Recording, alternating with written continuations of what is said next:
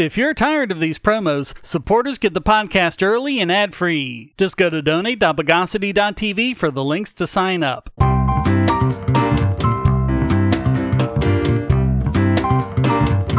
Welcome to the Bogosity podcast for the week of September 10, 2023. The podcast that drove a Tesla off a cliff.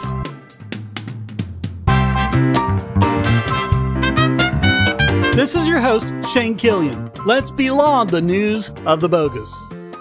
Earlier, we covered the lawsuit from doctors saying the FDA overstepped its authority by issuing a prohibition against the prescription of ivermectin.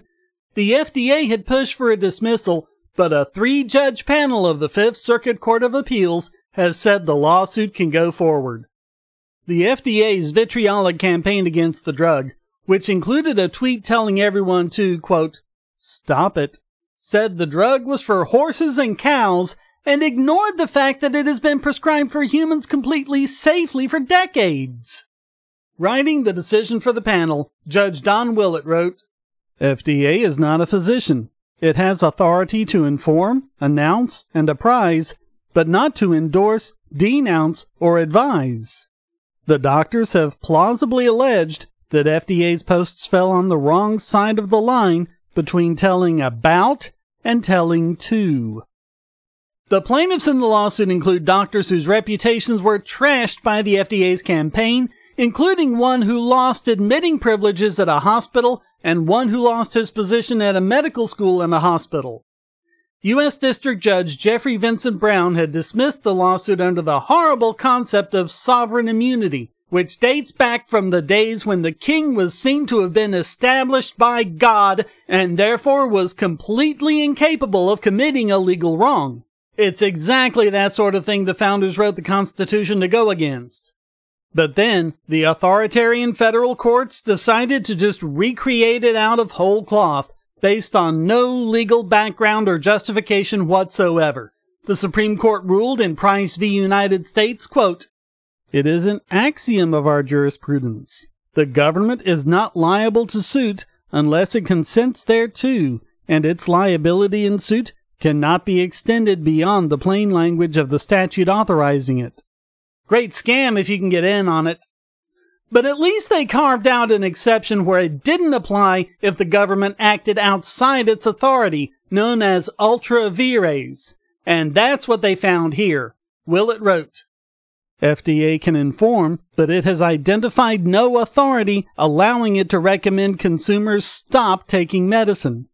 The doctors can therefore use the APA to assert their ultra vires challenge to the officials' actions and to overcome the sovereign immunity that would otherwise protect the agencies." FDA argues that the posts are informational statements that cannot qualify as rules because they do not direct consumers or anyone else to do or refrain from doing anything. We are not convinced. As discussed above, each of the posts contains imperative elements that go beyond mere factual communication. FDA also argues that the posts cannot be rules because they do not prescribe policy. Again, we disagree. FDA concedes that the posts generally recommend that consumers not take ivermectin to prevent or treat COVID-19. For purposes of determining non-final agency action, we do not see any daylight between an agency that uses imperative language in recommending a general course of action and an agency that uses imperative language in prescribing a policy. Even tweet-sized doses of personalized medical advice are beyond FDA's statutory authority. And it's an ongoing problem because many pharmacies are still continuing to refuse to fill ivermectin prescriptions.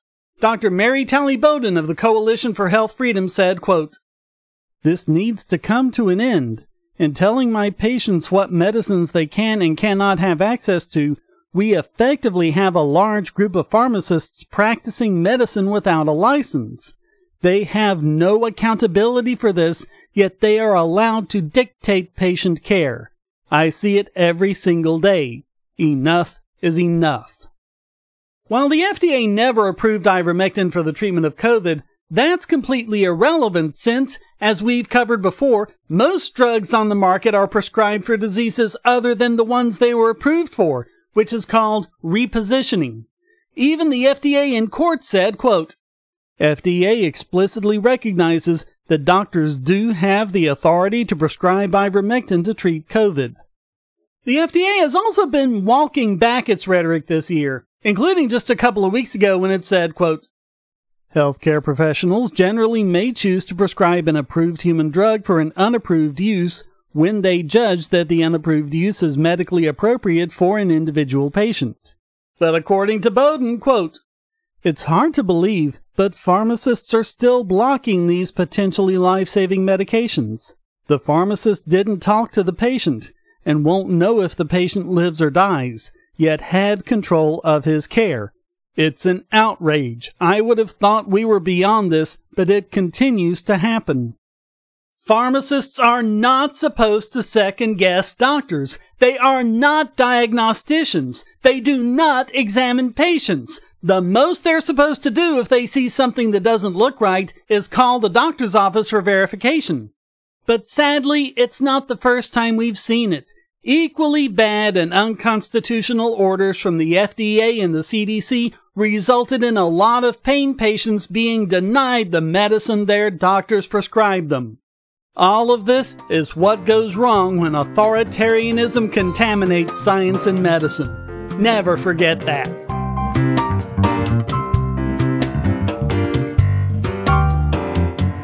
This new article in the Hacker News is very timely, not only with our previous coverage of AI lawsuits, but in light of this week's Idiot Extraordinaire. We'll get there. But it's a good overview of the myths and hype around AI. It's meant to educate businesses on how they should approach incorporating AI into their business model, but it's a good read for everyone. Especially since we're inundated with fear-mongering about how self-driving cars will kill children and generative AI will destroy the livelihood of artists. Some even going so far as to predict Armageddon stemming from the rise of the machines. The first one they cover is artificial intelligence versus machine learning. They're two different things, or more accurately, ML is a subset of AI. AI is about making intelligence in the form of cognition capable of replicating human actions, whereas ML is about learning lessons from past events and utilizing that learning against novel problems, often faster than humans can, without tiring or other human problems. They talk about something we've covered before, a narrow versus general AI. General AI is what people are thinking of in terms of the robot overlords taking over. But this just isn't the way it's developing. We're making narrow AI, tailored to specific tasks like vacuuming floors, driving cars, or securing a network from attack. We've talked a lot about generative AI. Examples of this include ChatGPT, Stable Diffusion, and DALL-E, the ones that make people shriek piracy and that computers are ripping off their art. Of course, this works through what AI experts call hallucinating, which means you need to do a lot of double checking. If you're a lawyer and wanted to help you find case law to support your claims, don't just take its word for it. We covered what happened when a lawyer used ChatGPT to write legal briefs and it made up completely fictional cases which the lawyer didn't even check before submitting it to court. The judge was not amused. Of course, while most of the fear-mongering is bogus, there are legitimate concerns. People can use it to write phishing emails, for example. Before, one of the ways to detect a scam email was spelling mistakes and bad English. But now, ChatGPT will happily write your scam email with perfect grammar. Another model of AI is unsupervised learning. This is when the AI grabs data without any human intervention, labeling, or curation to learn about everything it can. Think about retail websites making guesses about what you'd like to purchase based on your past purchases and searches. Of course, a lot of times it gets it wrong, so when that really matters, you might want to switch to supervised learning. Humans would curate the input and study the output for any biases, like the facial recognition systems that work fairly well on white people, but have all sorts of false positives with people of darker complexion. In between the two, you have reinforcement learning, which you can use when existing training fails with certain use cases. A good example is the recent live stream on Twitter X when Elon Musk took the latest version of Tesla's full self-driving for a test spin. In the 50 minutes the car drove around downtown Palo Alto, he only had to intervene once, when the car tried to run a red light because the light in the left turn lane next to it turned green. Musk explained that the solution is to find cases like that where drivers properly stayed put and feed those into the training data. A lot of this is going to be the typical back and forth, such as between cybersecurity professionals and cyber criminals.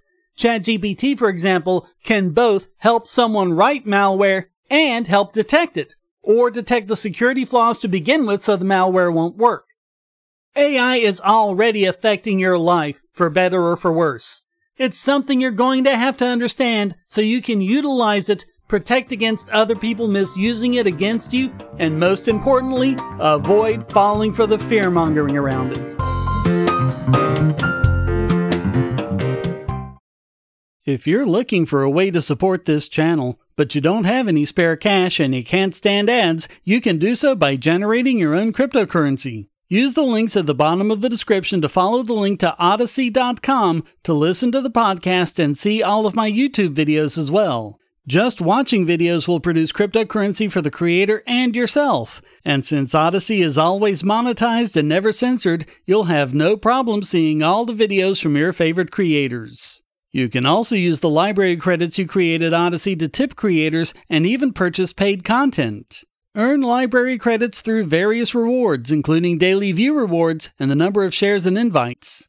And you can interact with creators in all sorts of ways, including like and dislike, comment, boost a post by supporting it, repost it, and share to other sites, all while earning crypto for the creator. Easily monetize yourself and your favorite creators using cryptocurrency, without advertising. Use the link below to visit this channel on Odyssey.com and see many of your other favorites there as well.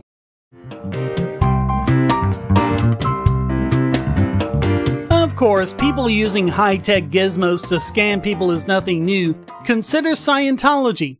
Failed science fiction writer L. Ron Hubbard got rich duping thousands of people into believing that a badly written sci-fi story was a religion, and the basis of it was a gadget called an Emitter, which is supposed to measure your level of thetans. Don't worry about what those are, since they don't actually exist, it's pretty irrelevant. Turns out, the Emitter is just an ohm meter. It measures galvanic skin response. It's one of the things a polygraph measures. Its workings are hardly secret, except that Scientology needs to do its best to stop people from knowing that. Obviously, compared to a polygraph, they realized they didn't need the drama of a bunch of different meters in one to get people to reveal potentially incriminating things to them when they give you the so-called test. Just the ohm meter. They can use the digits and meters to spin Bogosity about your thetan levels and how you absolutely need Scientology to deal with them, while at the same time making you feel special because so few people did as well on the test as you. In the meantime, your answers to the questions give them lots of stuff they can potentially use against you. And we've seen how this borderline criminal organization is ready to do just that. Now, they've crossed paths with Right to Repair. We've covered at length how bad the DMCA is, especially Section 1201, which makes it illegal to circumvent a technological measure. In other words, it stops you from using your own property which you legally purchased. It isn't just about copying DVDs or downloading YouTube videos or any of the other things we've covered. It's also been used for things like stopping the repair and modification of medical devices. Section 1201 specifies a triennial review process where, every 3 years, anyone can apply to the Librarian of Congress for an exemption. 2024 will be one such year. Things took a turn for the better back in 2012 after the Librarian of Congress created a veritable train wreck by not renewing the exemption against jailbreaking phones. So now, the default is to allow an exemption to be renewed unless a case is made against it. So there's always a lot of lobbying against exemptions, like the medical device makers suing the Library of Congress to deny the exemption which allows people to get their own data out of medical devices. You even have the continued opposition from the DVD Copy Control Association, who are still trying to close that barn door long after the horse has left, met another horse out in the wild, raised a family, and died of old age. So the L. Ron Hubbard estate is getting into it for the first time to prevent people from taking apart their e-meters and figuring out that, yeah, it's a pretty darn big scam. Not only is it easily detectable as a simple ohm meter, it's also obvious that they're charging $5,000 for about $200 worth of components. Their excuse is that purchasing the e-meter involves, quote, not a unilateral shrink-wrap license, but rather is negotiated and agreed to in advance of the purchase of the device. Such agreements may impose restrictions on transfer and use of the device itself, as well as restrictions on the use of the controlling software. In many cases, such restrictions are essential to ensuring the safe and proper use of the device, which is essential for the device manufacturer to maintain its reputation and goodwill.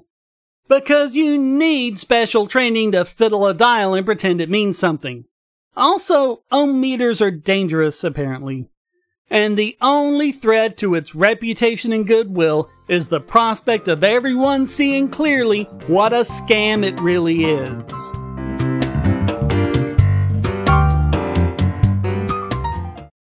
If you're on the Wi-Fi in a coffee shop or hotel, anyone on that network can get your traffic. Do you really trust all of those strangers? For that matter, do you really trust your ISP? A VPN can protect you from prying eyes, disguise your location, and even foil government censors. It's essential in this day and age, so go to vpn.bogosity.tv and you'll be taken to BoxPN. Starting at just $2.99 a month, you can get unlimited high-speed connections to VPN servers all over the world, and they don't log connections, so your privacy is assured. Traveling abroad, just VPN home, and don't worry about what those other governments are doing. Back at home, stop your ISP from traffic shaping and messing with the quality internet access you're paying good money for. You can connect from multiple machines at once, including your smartphone or tablet, and it supports all the secure standards, including OpenVPN and SSTP. Bypass censors and surveillance with your own secure VPN connection. Go to vpn.bogosity.tv.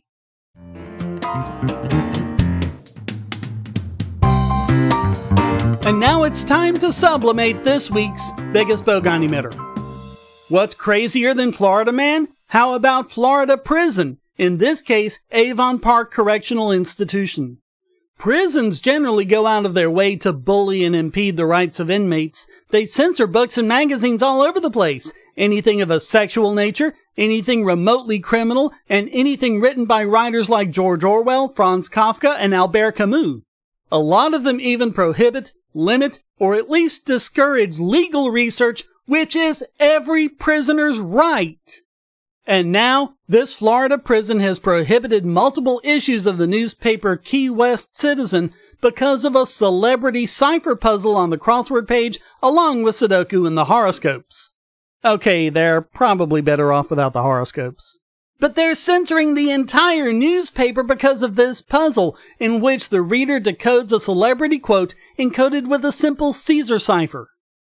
It's done under the color of a Florida Department of Corrections rule prohibiting publications written in code, which is meant to prevent prisoners from engaging in secret communications with criminals on the outside.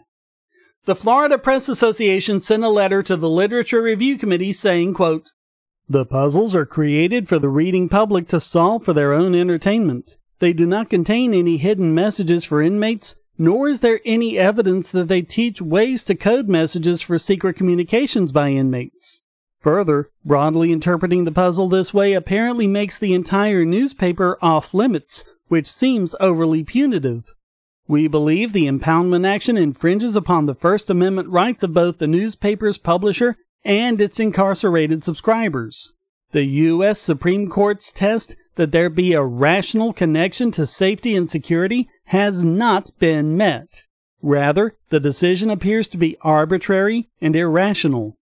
The ACLU also sent a letter saying, quote, "This is the third time in less than a year that the ACLU Foundation and the ACLU of Florida have contacted you regarding the improper impoundment and confiscation of publications. The decision to ban the entire issue of the newspaper due to this one puzzle game is so overly broad and arbitrary as to be standardless.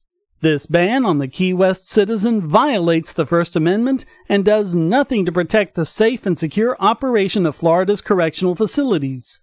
The banning of a particular publication represents content-based censorship, and it is unlawful without a showing that the prohibition is reasonably related to legitimate penological interests and the censored material in fact implicates legitimate security concerns. If the First Amendment doesn't apply to newspapers, then what the hell does it apply to? If they can censor this, they can censor anything and everything, completely violating the law and their oaths of office. Literally, the prison is being run by criminals. So all of that makes Avon Park Correctional Institution this week's biggest Bogon emitter.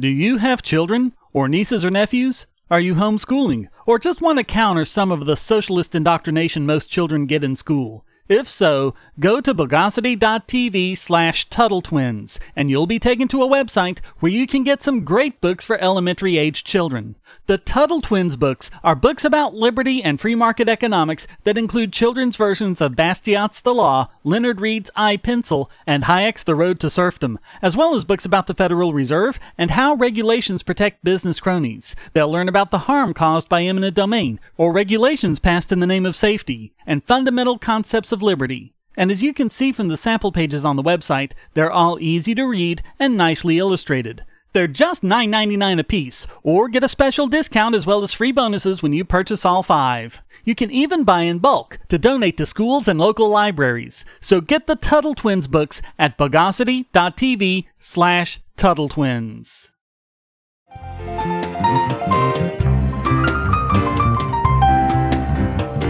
And now let's look at the second Silver Cluon Award winner for 2023.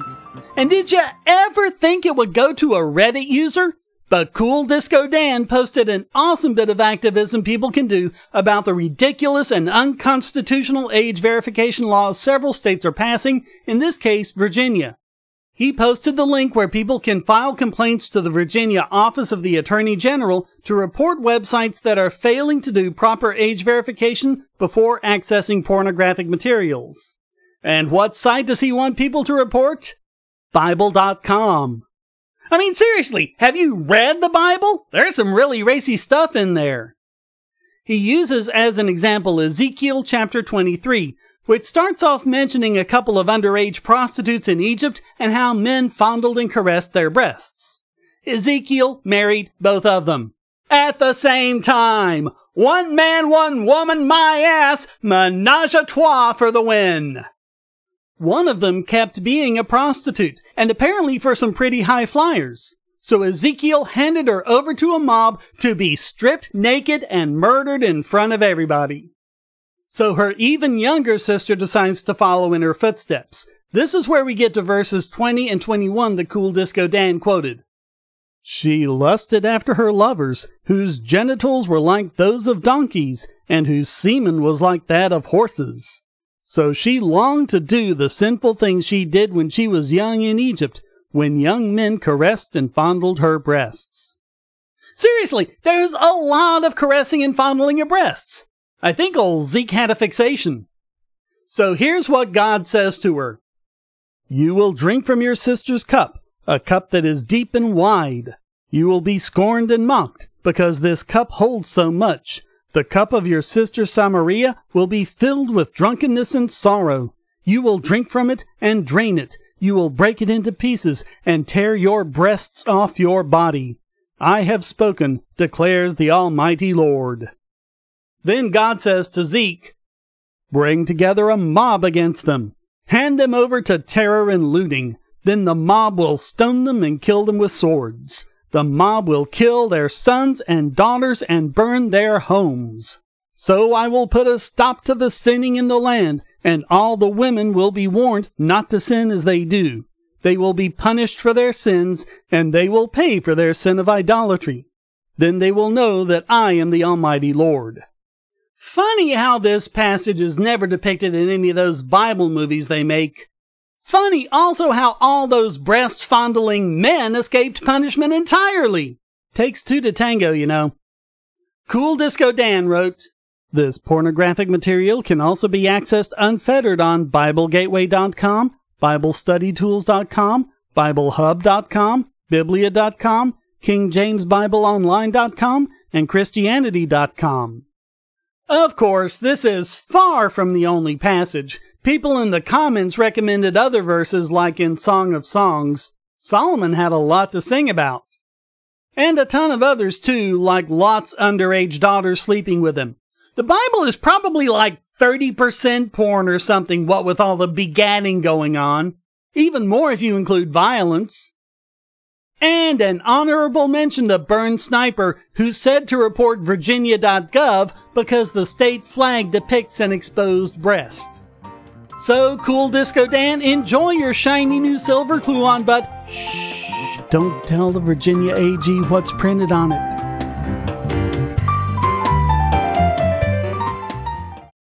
I want to tell you about the eyeglasses I've been wearing for years. As people can see on my videos, I have a very strong prescription, which makes glasses more expensive, especially when I need computer glasses, reading glasses, prescription sunglasses, and most expensively, progressive lenses for general everyday wear. To save money while still getting quality glasses, I get them from Firmoo. In fact, I just got a pair of progressives with high-index aspherical lenses and a nice pair of frames my wife loves for just over $100. It would have been $500 to get them through my eye doctor.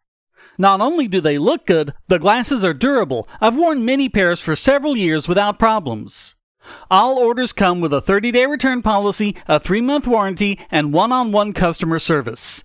Go to Firmoo, that's FIRMOO.Bogosity.tv anytime you need quality glasses at a low price. Once again, that's Firmoo.Bogosity.tv.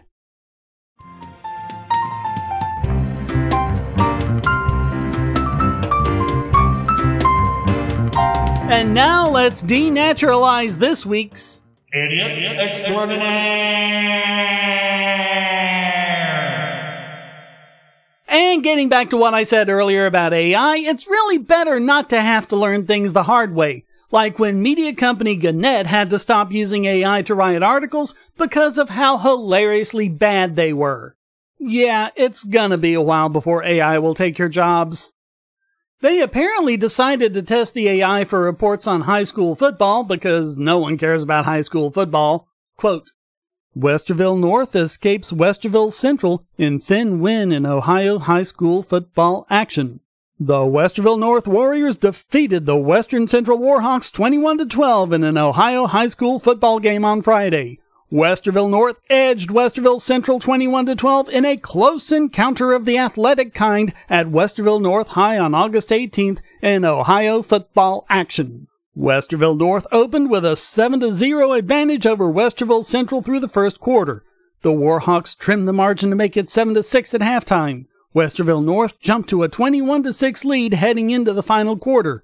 The Warriors chalked up this decision in spite of the Warhawks' spirited fourth quarter performance. Check out our complete boys football roundup to stay up to date on all the action.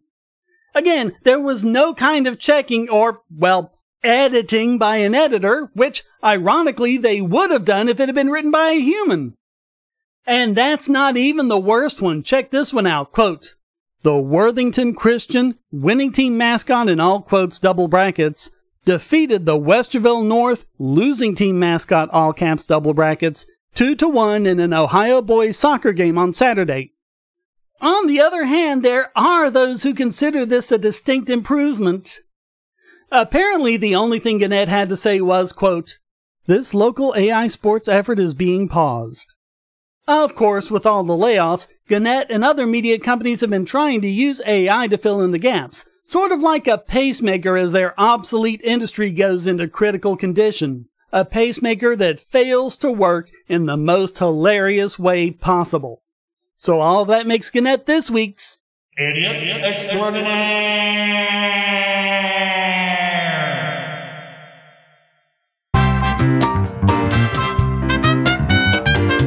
Well, that wraps up this Somebody Else's Life is Flashing Before My Eyes. What the hell is that about? Edition of the Bogosity podcast. I hope you enjoyed it. If you did, please go to donate.bogosity.tv for several ways to support and discord.bogosity.tv to join the discussion. Subscribe at Patreon or Subscribestar, and you can listen early and ad-free. Thank you for listening. Until next time, here's a quote from Judy Blume. Let children read whatever they want and then talk about it with them. If parents and kids can talk together, we won't have as much censorship because we won't have as much fear. The Bogosity podcast is licensed under Creative Commons Attribution Non-Commercial No Derivatives 4.0 International License.